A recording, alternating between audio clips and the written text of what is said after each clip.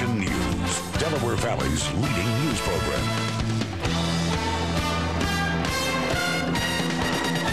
The Warrington Township Police Department is using technology to connect with the community they serve and protect. And one of their ideas has become a huge hit. Action News community journalist Matteo Iodinisi shares the K-9 unit's creative way to stay engaged.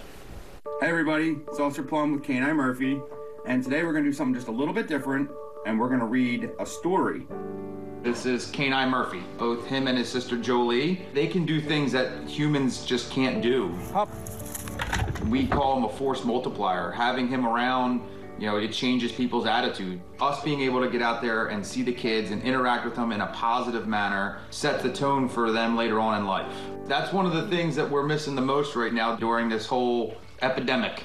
We had to come up with something where I said, this is hard for any parent that's home or grandparent. There's only so much you can do with the children. What else can we do? Do you like green eggs and ham? We've come up with activity pages, coloring pages that feature the dogs, and we've also been doing story time with Murph. Hooray, hooray!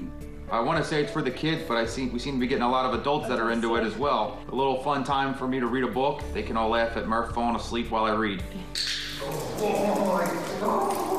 Our unit was actually started with help from the community. We were able to get everything we needed, including the dogs and their training, through 100% donations. We can't thank our community enough for all the help that they gave us and everything they've done for us to do this. Come on. I really enjoy making other people happy, and if I can do that with him by reading a book, by showing how he jumps, how he sits, that's really what it's all about. Very cool.